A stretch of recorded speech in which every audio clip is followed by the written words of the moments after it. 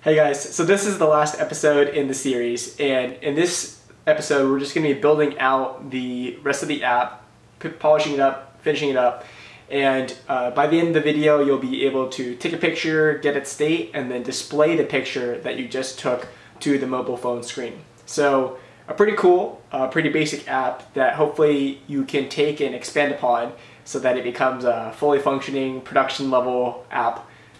But in any case, I'll just show you kind of the completed app, and thanks for joining us on this seven episode ride through Dart, the Theta API, and these great teasers. So we'll hopefully see you on the channel. Give us a like or a dislike if you didn't like the videos. Any feedback is welcome.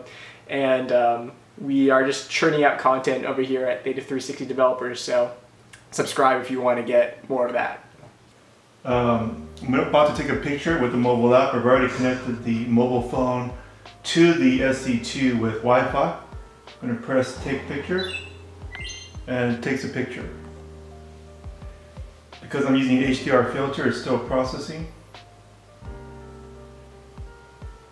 Then I'm going to try to get the image from the camera. And there it is. So with minimal effort, we have a working mobile app.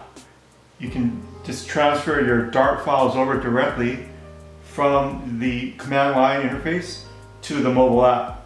And so we can extend it. This is a good framework to go and prototype your functionality that you want in your mobile app. Thanks for joining us.